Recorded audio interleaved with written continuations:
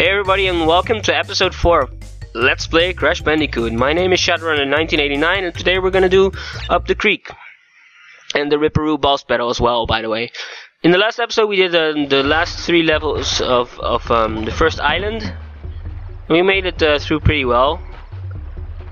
I did die a few times, but it's not okay. It's not too bad. Didn't feel like I failed a lot somewhere. Didn't get stuck, so yeah, it was fun enough. Now we're going to go through the second of these types of this type of level, which is the first part is called Upstream, I think. And of course, this is just going to be a more difficult version of that, as I demonstrate by immediately falling into the water like an idiot.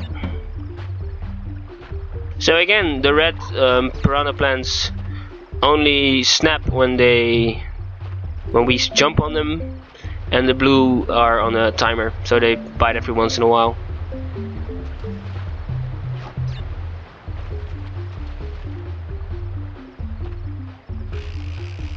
As you can see there.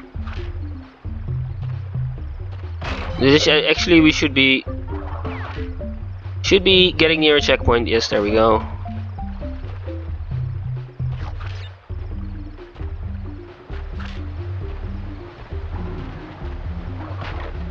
Oh, almost fell off.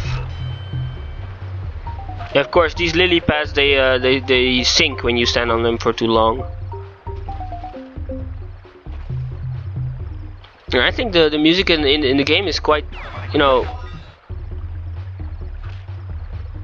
compared to like Mario. In Mario, the music is quite present, and here it's kind of like a calming background thing. So I kind of like it. And it suits the theme very well. It's like, I don't know, it fits the jungle, you know, wilderness type of thing that it's got going on. Oof! I thought it was gonna bite me there. So yeah, that's the second Tawna icon. We got one left, and then we can do a save, and then after that we have Ripperoo waiting for us.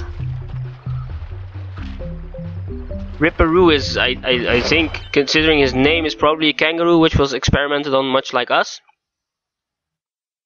And he's a boss that makes his return again in Crash Bandicoot 2 and in Crash Team Racing.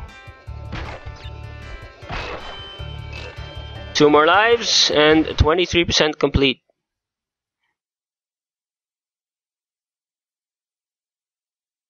And again, the frame rate drops to a very low number. Now we just have to finish the level.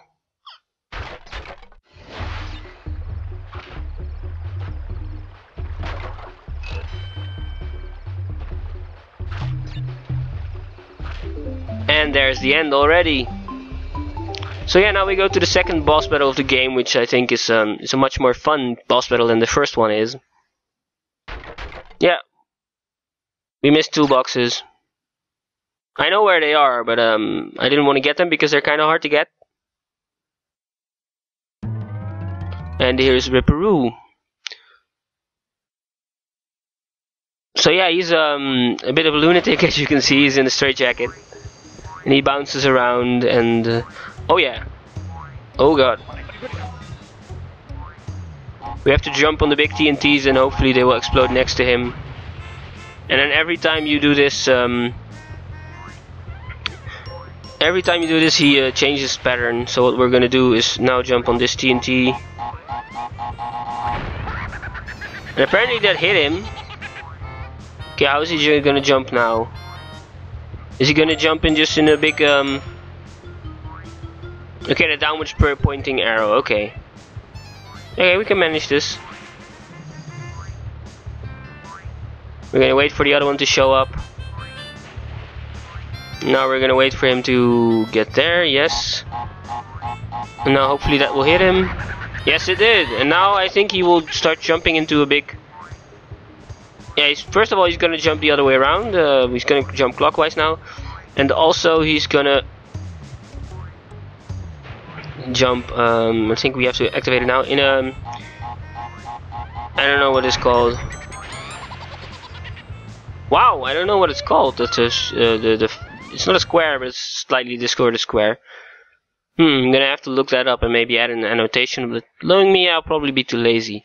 But yeah, we beat Ripperoo quite handily there, as you could see, and that's where I'm gonna cut the episode, because I want a boss battle to be at the end of the episode, which means that this part is probably gonna be a lot shorter.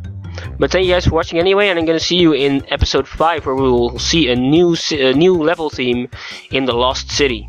Thank you guys for watching, and bye bye.